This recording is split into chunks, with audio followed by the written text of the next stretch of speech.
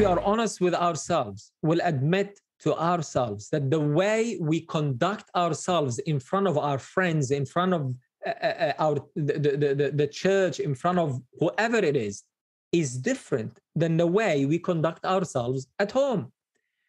The way we speak to our partner or our children or our parents in front of people is different than the way we treat them at home. On the outside, many appear so beautiful, just like the whitewashed tombs. But how are we on the inside? Now, I pray, I hope that all of you here are beautiful, washed and white on the inside, like you are beautiful, washed, white on the outside, right? But I'm going on lemon here. I'm just taking a chance, just in case some of you live on this planet and struggle with the rest of humanity struggles with. That's why I'm bringing this topic up. Please don't misunderstand me. Don't think I'm trying to put you down. I'm not. I love you like a son. I love you like a brother. I love you like a father. I'm not any better than you in any way. And because I'm like you, because I know we are all in the same boat, I'm sharing with you what spoke to me.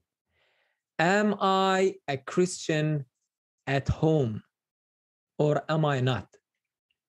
You see, the reason we behave differently in front of our friends is because we know what is right and what is wrong. We force ourselves to be nice because we know it is the right thing to do. It's usually with someone who is in that situation, usually this niceness is not coming out of the heart. It's not coming from the internal world. No, it's our own effort to put on a nice face because of selfish reasons. We act properly because we are worried about our image. What will they say about me if they see that I'm doing that, if they see that I'm eating that, I'm drinking that, I'm saying that, I'm wearing that, or whatever it is, right? Whatever it is. This kind of kindness is motivated by selfishness.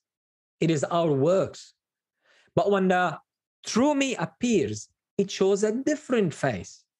And the truth of the matter is that we all want to be better Christians. Every one of us in here want to be better Christians. We all want to be as real and true Christians at home as we are anywhere else, right? And so many times we are tempted to think that if I was able to be nice to my wife or my husband in front of my friends, then I can be nice when I'm at home, right? If I can wash the outside world and make it look nice, then by rights, I should be able to wash the inside and make it look nice as well. So what we do is we apply the same principle that we used for the outside. We apply that to the inside. We determine to be nice at home. I don't know if you've done that, but you know, I've done that in the past. And you know what? It works. For a while, it works. With our efforts and determination, we can be nice, and sometimes this niceness can last a while or a short while, right? So is this the inner peace that Jesus promised? Is it this determination to live and speak and do things differently than what the internal part of me wants to do? Is this the peace that Jesus spoke about? If any of you tried it, you will know by experience that it is not it, because sooner or later you will lose it. Sooner or later, something will happen that makes you lose this determination, and you will say to yourself, you know what? That is it. I've had enough. I'm going to let them have it, right? You see, on the outside world, you have the selfish motives forcing you to be nice. What will they think of me? Your quest for a good reputation is controlling your behavior. But you don't have that at home, because you know that whatever happens at home stays at home. You know that if you are rude to your wife or your husband or your children or your parents, they won't tell on you. No one will know. Our Christianity at home is the real revelation of what is in our hearts.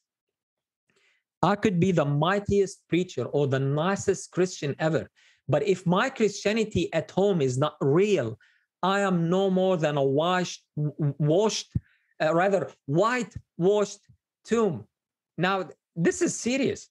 This is the reality check of our eternal destination. Make no mistake, brethren. What you are at home is what you are on the inside. And it's what's on the inside that makes the difference. It's what's on the inside that counts. So the question is, what can I do to be a real Christian at home? What can I do to inherit eternal life? And as I was contemplating on these thoughts, I read the passage in John chapter 6.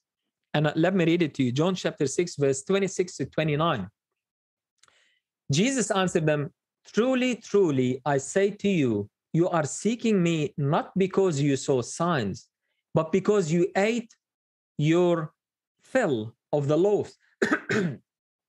Do not work for the food that perisheth, but for the food that endures to eternal life, which the Son of Man will give to you. For on him God the Father has set his seal."